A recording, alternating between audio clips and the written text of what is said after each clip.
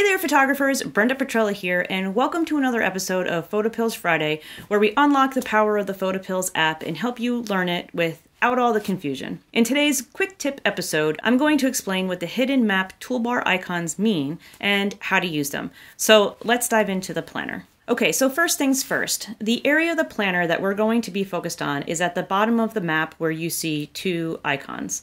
One looks like a plus sign and one looks like two pieces of paper stacked on top of one another. If you've been following along with other episodes of PhotoPills Friday, then you already know that the icon to the right is how you access the map settings. The plus sign is how you access the map toolbar that we're going to use today. If you click on any of the icons or on the X, that map toolbar goes away. Since we're going to be going over all of these icons today, let's set the map toolbar to be accessible at all times. So to do that, click on the plus sign, scroll the toolbar all the way to the left so that you're at the rightmost icon that looks like a padlock, and click on it. That will lock the toolbar to the map so that it's accessible. Okay, now let's scroll through to the beginning of this list and start with the first icon, which is the GPS icon. If you click on it, it will simply put the red pin at your current location. The second icon is a way of moving the red pin to a different location. And there are many different ways of moving the red pin, and this method is helpful if you need to move it to a distance far away. And so when you click on the icon, the red pin pops up and a white X will appear. Now, if you scroll the map around, you'll see that the X is fixed to the center of the screen, and you can scroll out and put the X on a new location, and all you have to do is then tap the X and the red pin will then be relocated on that spot. The next two icons in the list are very straightforward. The one that's pointing to the left is an undo button, and the one that's pointing to the right is the redo button. And note that these buttons only undo and redo the location of the red and black pins. They do not undo and redo changes made to the timeline. Okay, the next icon is a way of getting rid of the top bar and bottom bar on the planner so that it opens the map up more and is less distracting. And this can help simplify your view while planning. Okay, the next icon is how you would swap the red and black pin locations. To use this icon, you need to first turn on the pin-to-pin geodetic info panel of the top bar. So scroll the top bar until you get to that panel and click on the icon on the left to activate it. The black pin appears. Now if you click on the swap pins icon, you will see that the red and black pins will be switching locations. This is helpful for when you are loading a point of interest, which puts the red pin on that location's coordinates.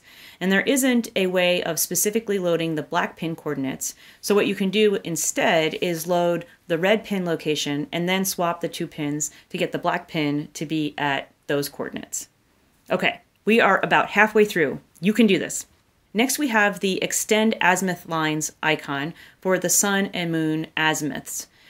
To use this, you will need to have the sun or moon map layers activated in order to see the azimuth lines for the sun or moon. So I currently have mine activated. If you need to activate yours, you can scroll the top bar over till you get to this panel and click on it to activate the sun or moon map layers. Check out episode 3 if you need to learn more about how to read and use the sun and moon map layers. All this icon is doing is extending the line of the azimuth beyond the red pin, and its extension is shown as a dotted line. So it's an orange dotted line for the sun and it's a blue dotted line for the moon. And if we were to move the timeline around, you can see the azimuth and the extended azimuth lines move around the map accordingly. The reason you might want to use this feature is if you need to move the red pin to change, say, the distance between you and your subject, but you need to keep the red pin aligned with the azimuth of the sun or moon.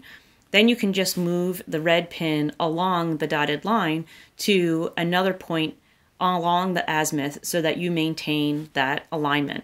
The next icon shows your current location as indicated by a blue dot, but does not reset the location of the red pin like the GPS icon does. So this is handy for when you're on location for a planned shoot and you want to be sure that you're physically located where you want the red pin to be in your plan, because this is your predetermined shooting location. You can learn more about how to create a plan in episode 5. And it's a little hard to see, but the blue dot also has a tiny little point coming out of it, which indicates the direction that you're currently facing. So if you move your phone around and point it in a different direction, you'll see that little point move accordingly on the map. The next icon is simply another way to access different map types. So if you wanted to quickly change the map type, you can do that here instead of going into the map settings. The next icon is the compass icon, and when you click it, a compass pops up in the upper right-hand corner, and a blue dot with a white triangle appears at your current location.